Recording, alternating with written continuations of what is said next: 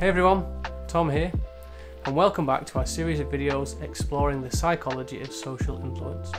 Social influence is all about how behaviour can be shaped and changed by those around us. In the previous two videos, we've explored the psychology of conformity, and specifically the famous and controversial Stanford Prison experiment. And in this video, we're going to focus on obedience to authority and the work of Stanley Milgram and his literally shocking experiment. You'll find below timestamps for this video if you want to jump to a certain section, but for now, let's dive in. During World War II, one of the high-ranking officers of Nazi Germany was this man. This man is Adolf Eichmann, and he was responsible for the deportation of millions of Jews to death camps. Once the Allied forces beat Nazi Germany, Adolf Eichmann fled to Argentina, and it wasn't until 1960 when Israeli Mossad agents caught him, and then in 1961 Adolf Eichmann stood trial in Jerusalem for crimes against humanity. One famous account of Eichmann's trial referred to him as, quote, the banality of evil, which for someone who committed such atrocities and who was responsible for such evil during World War II, people were expecting this horrific monster of a figure who did terrible things. But in the end, he turned out to be an ordinary and boring man.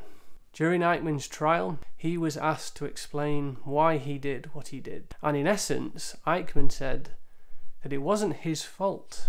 He was simply following orders. As one man put it, Eichmann wasn't just a travel agent, indifferent to the destination of his passengers. He was personally responsible. A responsibility he blindly denied right to the end. 2 days after his trial, Adolf Eichmann was hung. For a more recent example of such obedience to authority, we only have to turn back to 2004 and the events that took place in Abu Ghraib prison in Iraq. Accounts of torture, rape, and the murder of prisoners came to public attention when photographs of the abuse emerged. This abuse was carried out by none other than US military police personnel who, when asked why they did what they did, said they were simply following orders. Lindy England was one of these people. She was photographed with an Iraqi prisoner, smiling and pointing at his naked body. Why did she do it? She said she was doing what she was ordered to do. Another photo emerged from Abu Ghraib, this time of Lindy England holding a leash with one end around the neck of a prisoner lying naked. To quote Lindy England when she was interviewed, she said, "We don't feel like we were doing things we weren't supposed to because we were told to do them. We think everything was justified because we were instructed to do this and to do that." So, whether it's World War II and the horrors carried out by Nazi Germany, or whether the behaviour of US Army personnel in Iraq, these inhumane behaviours, whilst they may have been orchestrated by people higher up, crucially are carried out by large numbers of people who are simply following orders. The cases of Adolf Eichmann and Lindy England raise lots of questions, and we often ask, why did they do what they did? And maybe it should raise the question for us to ask, how many of us would have behaved like them and followed orders if we were in the same situation as them? So now we come to the shocking experiment by Stanley Milgram in the 1960s, and this study was done whilst Adolf Eichmann's trial was taking place. And with all that as background, the question of this study was the following. If an experimenter instructed a participant to intentionally hurt another person, under what conditions would the participant obey? The participants were 40 males aged between 20 and 50, all taken from the local area, and each of these participants responded to this newspaper advert inviting them to the very prestigious Yale University, where there was a study taking place on learning and the effects of punishment on memory. All of the participants were of a wide range of occupations, some being high school teachers, salesmen or engineers, and they all had a wide range of education, some not even completing elementary school, all the way to others who had doctorates and other professional degrees. They were paid $4 an hour to take part in the experiment. However, it was made very clear to them that they would receive this money for taking part in the study, no matter what their behaviour was or the outcome was. When each participant turned up to take part in the study, there was another participant there too. However, this participant wasn't really a participant, they were a Confederate who was working for Milgram as part of the study. The experimenter introduced himself and gave a little bit of context to the study, admitting that scientists knew little at that time about the links between learning and memory and punishment. And he stated for this experiment, one of the participants would need to take the role of a teacher and the other participant would need to take the role of the learner. Participants then drew paper out of a hat to decide who would play the role of the teacher or the learner. However, this drawing out of the hat was rigged, so that the real participant would always end up with the role of the teacher and the fake participant, the Confederate, would always end up in the position of the learner. The learner was taken into a room and strapped to an electric chair with electrodes placed on his wrist. At this point, the teacher and the experimenter left the room and went to a room next door where there was a shock generator. And this shock generator had a series of voltages from 15 volts, which simply read slight shock, to 375 volts, which read danger severe shock, all the way up to 450 volts, which simply read XXX. The experimenter was in the room with the teacher throughout the remainder of the experiment. Now, the learner, who's the Confederate, remember, would never actually receive any electric shocks. But the real participant, the teacher, didn't know this. They thought that every time the learner answered a question and they got it wrong, that they would receive a real electric shock. In order to make the teacher believe that these electric shocks were real, prior to the beginning of the participant playing the teacher role, they received a mild 45 volt shock from the actual shock generator that was used. The teacher understood that their task was to test learners on their ability to remember sets of words from a previous task. If the learner was to get a word wrong, or they simply weren't to answer at all, they were to receive an electric shock, and these electric shocks would increase each time. As the electric shocks increased, the learner starts to behave in a prepared and planned way by Milgram, where he starts making noises and screams. That is incorrect. The correct phrase is rich boy. Let me out of here, my heart's bothering me. To the point at 300 volts where you can hear the learner pounding on the wall, and then at 315 volts he goes silent. What's the teacher going to do? Obviously at this point you'd imagine that the teacher's going to be feeling uncomfortable and he's going to start to look to the experimenter as what to do. Milgram had planned for this. If the participant, the teacher, turned to the experimenter and asked him what he should do, or expressed how uncomfortable he felt about the task, or even how he wanted to quit the experimenter would respond with one of 4 carefully designed and standardized prods. Prod 1, please continue. Prod 2, the experiment requires that you continue. Prod 3, it is absolutely essential that you continue. Prod 4, you have no other choice, you must go on.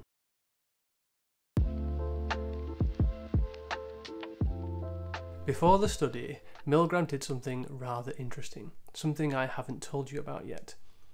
Milgram approached 14 Yale University psychology students and he gave them a detailed description of the study he was about to conduct. And he asked them to imagine that there were 100 hypothetical participants, and he wanted them to predict how they would behave. what did these psychology students think the participants would do?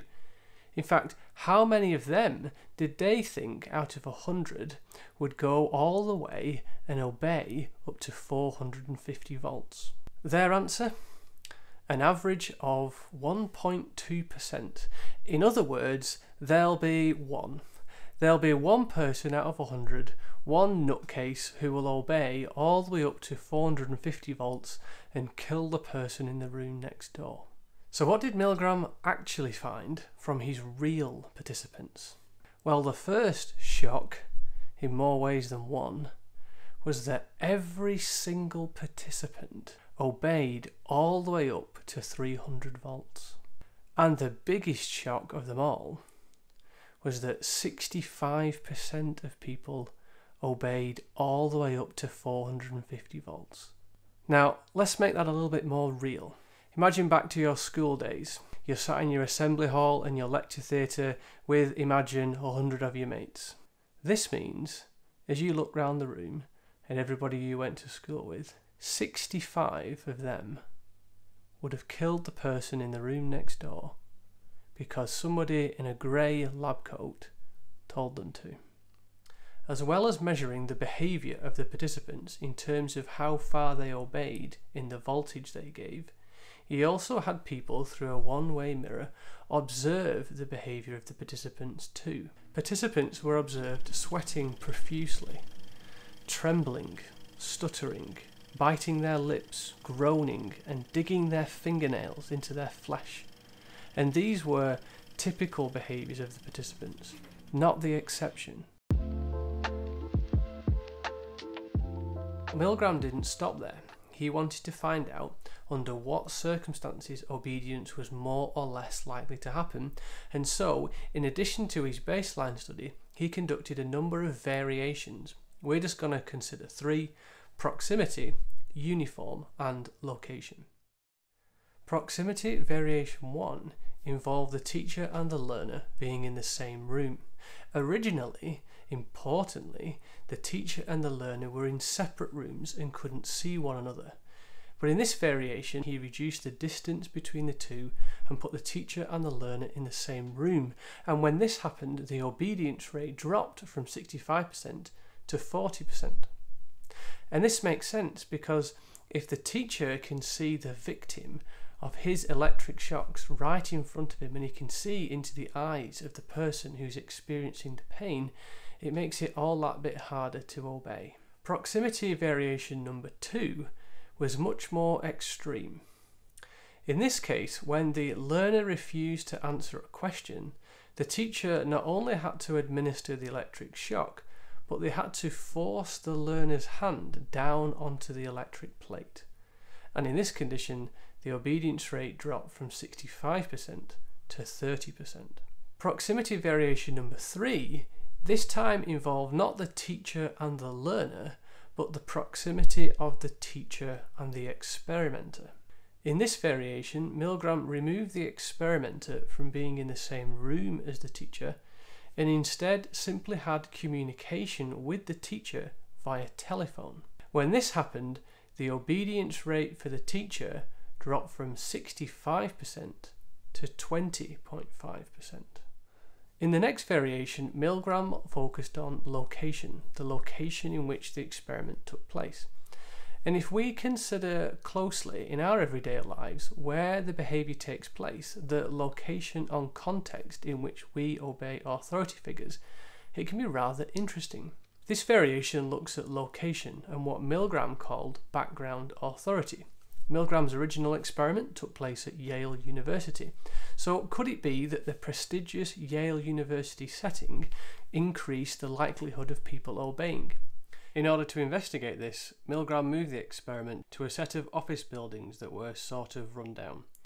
And in this situation, he found that the obedience rate dropped from 65% to 48%. In this last variation, Milgram wanted to see the influence that uniform could have on obedience. In the original experiment, the experimenter wore a grey lab coat, like a scientist. However, in this variation, Milgram had the experimenter dress as an ordinary member of the public in everyday clothes. As a result, the obedience rate dropped from 65% to 20%.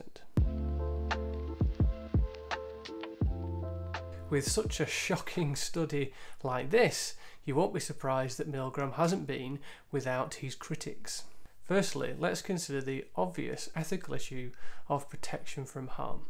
Now remember, the learners were in on the experiment, they were Confederates, and they never actually received any electric shocks, so no harm done there. However, the teacher did experience a great deal of harm, as experienced by their reactions which were observed: the profuse sweating, the trembling, the biting of the fingernails. But then there is also the knowledge, having taken part in the study, that you were willing to kill somebody in the room next door. What does that kind of knowledge do to a person? However, to Milgram's defence, he argued that the stress that the participants experienced was only short term, and what he made sure to do was to debrief the participants straight after the study so they understood the nature and the purpose of what was being done. Participants were reassured that their behaviour was quite typical and normal, and Milgram made sure to follow them up 1 year later to make sure there was no lasting psychological harm. Another ethical issue relates to deception. Firstly, the participants were deceived because they were under the impression that they were taking part in a study that was all about the links between learning and punishment, when actually it was an experiment into obedience to authority. And secondly, and perhaps more importantly, the participants believed that they were administering real electric shocks to a human being, when this was all a lie. However, Milgram argued that some level of deception like this was needed in the study if you were to find real and significant results for this important and complicated behaviour. And Milgram went one step further and made sure to give a questionnaire to each of his participants, asking them how happy they were to have taken part in a study like this, and 84% of them said that they were happy to have taken part. Methodological criticism number 1 relates to ecological validity. Despite the fact that participants, the teachers, obviously thought what they were taking part in was real and that they were administering real electric shocks, the study was taking part in a laboratory experiment which possibly tells us less about real-life obedience. For example, the setup in Milgram's study was much more like a military situation of obedience than the everyday examples of obedience we might face, where the instructions and influence tend to be much more subtle and indirect. Methodological criticism number 2 relates to population validity. Milgram's research can be questioned because of the sample that he had, and firstly, the baseline study was based on the behaviour of an all-male population. And secondly, all of these male participants took part through responding to a newspaper advert for their involvement. This is a problem because often volunteers tend to have certain personality features, like being more helpful and keen and outgoing, than those who don't volunteer. And maybe there were people who read that newspaper advert who didn't respond because it didn't quite fit with their personality type. And as such, the findings from such research may be limited to the type of people who took part. Milgram himself wrote at the end of the study, "With numbing regularity good people were seen to knuckle under the demands of authority and perform actions that were callous and severe. Men who were in everyday life responsible and decent were seduced by the trappings of authority. People do what they are told to do, so long as they perceive that the command comes from a legitimate authority." Whilst we wouldn't want to deny that in many situations in life, obedience to authority is designed for our good and the good of others. However, we need to bear it in mind that we can be influenced to such a degree by authority figures and situational factors that we might obey to the point where we end up doing things we never dreamed we were capable of.